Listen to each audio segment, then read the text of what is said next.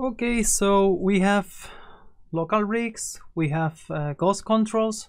Now we're gonna adjust a little layer more, that it's gonna be the ghost slider. Ooh. Again, this is a command that it's somewhere here, ghost slider. So use a ghost control, a surface, and slider parent. So we already has created this ghost control in the previous video, but we're gonna repeat it here again. So we're gonna just create one. In this case, not gonna use any parent, just keep it there for the moment because we're gonna move it later. Later we're gonna create the ghost slider. So this is 2 steps. First ghost control, later ghost slider. So we take the ghost, we need a surface. In this case we're gonna use NAR surface and the parent for the slider, you will see. So basically what it does is just create this ghost control, but the ghost control, that it's the old one. Remember, the ghost is the one that becomes the old one is the one that becomes ghost. Instead of moving freely in the local, it's gonna slide on top of the other surface. And I think it's again better an example than anything else. So I have this original control here, nothing fancy, you can move it freely. It's just control 01, you have the guy here, nothing special.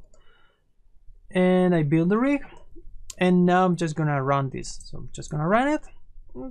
Doesn't think like it changed a lot, but look here on the parent slider, we have this structure. This goes here is our previous control, and now the new control that is here, this is one here, and you can see here there's another structure. So when we move, you see the ghost one now, it's sliding on top of the sphere.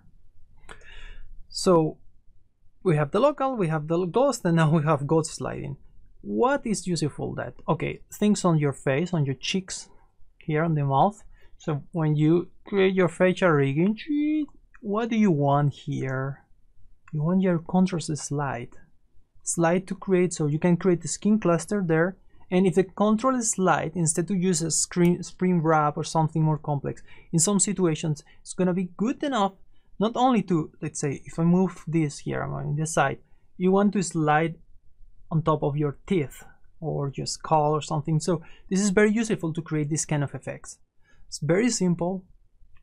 You can see here you have everything ready, and this is this sliding thing. So this is ghost slider. Okay, so we have another 101. Check. Next one.